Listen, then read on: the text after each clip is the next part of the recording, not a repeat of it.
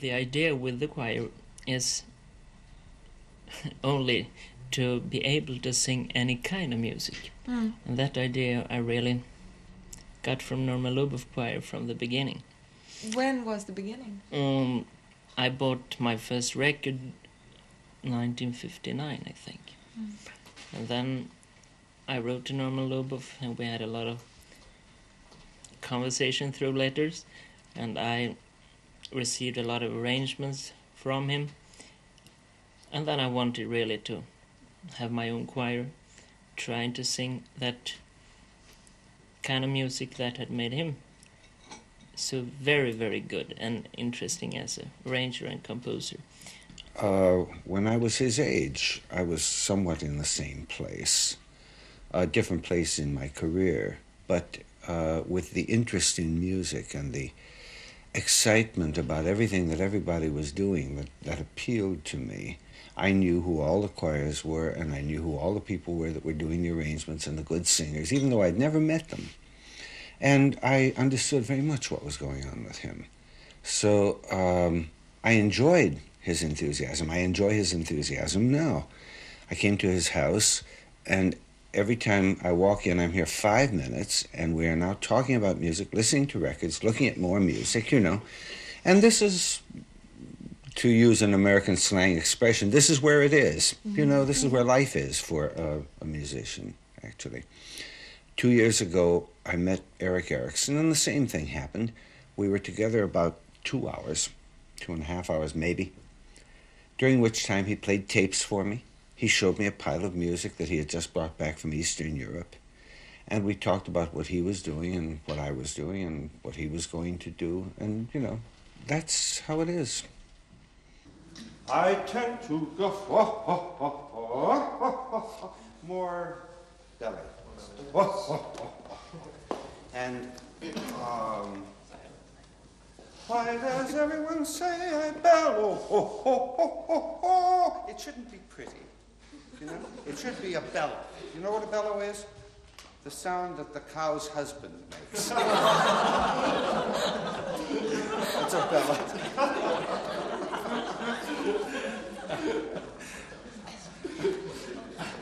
Once again.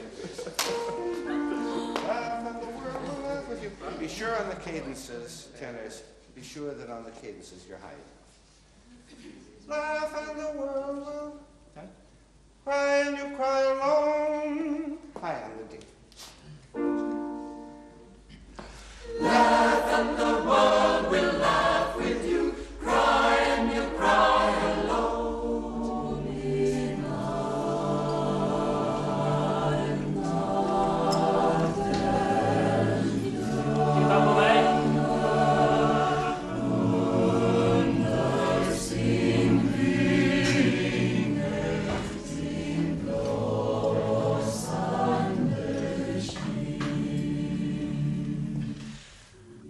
The choir is a social thing in many situations.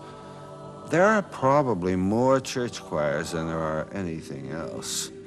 But you sing in the choir because you have the communion of singing, and then afterward you have a cup of coffee and talk about the music and talk about the conductor and, you know, have a kind of party. And maybe as well sing for the sake of singing. I think we don't have the tradition, for example, that you have, but I think it's building. So it's very much a social thing, and a very important social thing.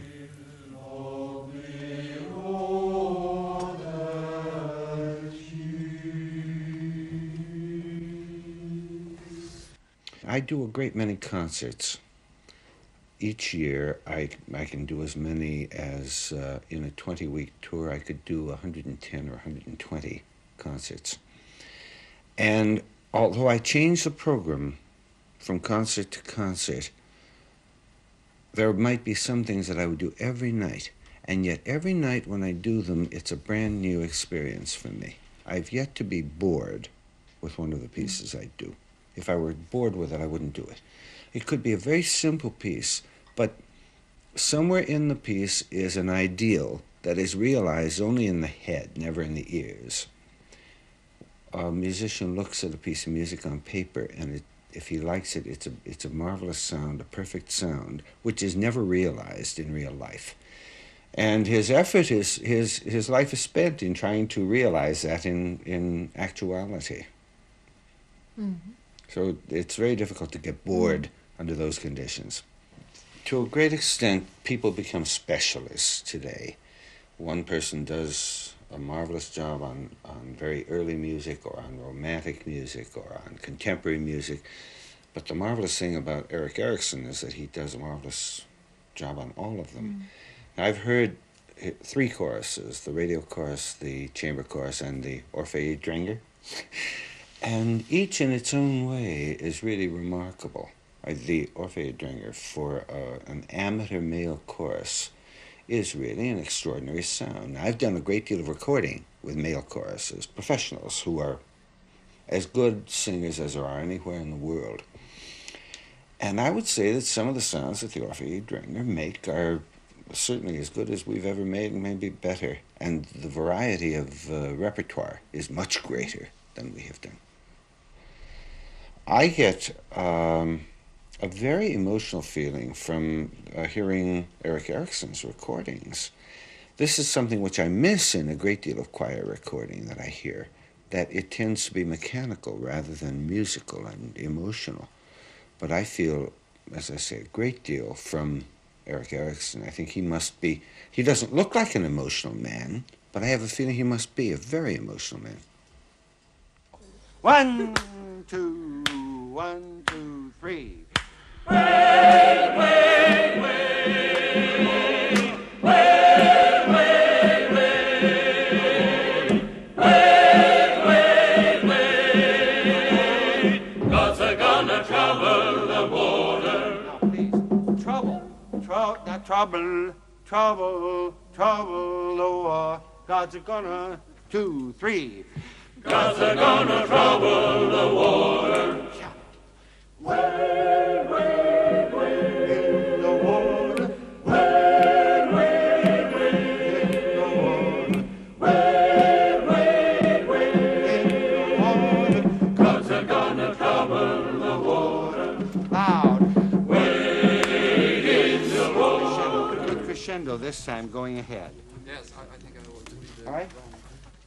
Gods are going to trouble the water, and then letter A. Gods are going to trouble piano. 2, 3.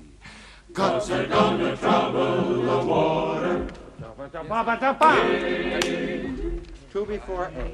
Letter A. 2 before A. Crescendo and take.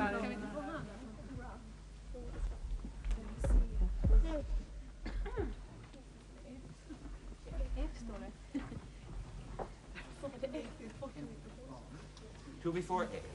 1, 2, 3. Gods are gonna trouble the water. Wade in the water. Wade in the water, children. Wade in the water. Gods are gonna trouble the water. Again, please.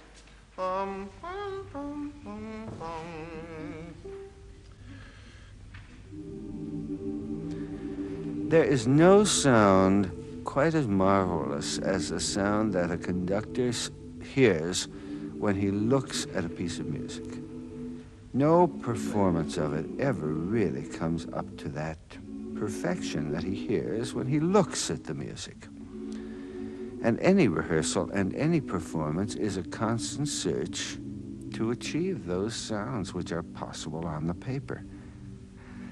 I am saying to myself, how shall I say it so that I can get it? What am I not saying to them, which is that magic word which will make it all wonderful?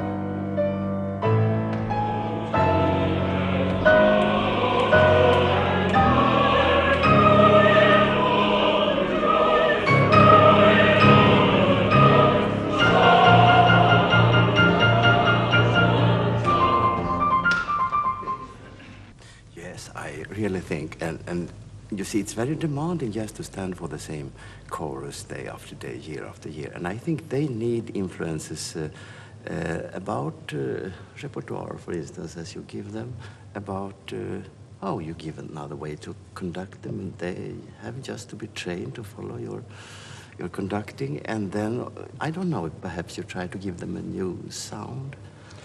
Well, every conductor has a different sound in his ear, and every conductor has slightly different methods. So I think being professional singers, like professional orchestras, they should be able to work equally well with all kinds of repertoire and all kinds of conductors. This, of course, is a remarkable chorus, and it's hard work. We're working, I think the hardest things are the pronunciation, you know, to get a real American pronunciation, and some of the dynamic thrust of rhythmic music. So much of the music, you know, today doesn't require a rhythmic kind of force. It's got rhythms, you know, you must come in at the right time, but it doesn't go along in a tempo, it's freer. And I think this is what's hard to do, to make the words mean something too. No, that's very important, because when we try to find out what kind of music Norman should conduct here, I thought the best would be just to take very rhythmical pieces, because here we are so lyrical and so weak, and we just need rhythmic vitality. I wouldn't say weak, particularly after last night, because the sound when we walked into the room last night was such a tremendous sound, and the rhythmic thrust of the OD is not to be underestimated. That's all. Do you think that there is a big audience for contemporary music? Do you think the audience is ready for it? And how do you feel about that? I think I'll ask Eric first. Well, I know there are some contemporary music that directly goes to the audience, even if the audience is not especially well trained. And I think that's a good sign that it is good music. I remember, for instance, I talked about it earlier, we did a tour in the northern part of Sweden, and we performed Ligetis Lux Eterna, which is a rather new piece. And there was old women sitting in the church, and they just come after the concert and tell us how much they liked that piece. And they were really not trained auditors. But there must be something in it. I agree. When the music it's as if it were in a different language. You don't really have to always understand the language to get the sense of it. People ask with contemporary art, what does it mean? First, you have to say, do I feel anything from it? Do I get any kind of message from it? Then, if you do, you can figure out perhaps how the artist did it. You can analyze it, you can try to go further with it. But first, the important thing is to say, do I get anything from it? And if you do, then it's a piece for you. And if you don't, then you don't bother with it again. But I think audiences for contemporary music are growing all over the world. It's important that you can't live in the music of the past any more than you live in the art of the past, you can't live in the past. You can only live today. There were so many times when I didn't have a dime. I fall on no one but the Lord. Didn't know he heard my plea. He came to see about me. He's my one and all. When I fall down, he picks me up. He stands by me when the ground gets rough. I got the Lord. I got the Lord. And that's enough. Cause he raised me, and he saved me, and he taught me, he brought me. He's my keeper, he's my guide. I can feel him by my side. I got the Lord, I got the Lord, I got the Lord, I got the Lord, I got the Lord. That's enough, that's enough. He raised me, he saved me, he taught me, and he brought me. He's my keeper, He's my guy. That's enough. I can speak.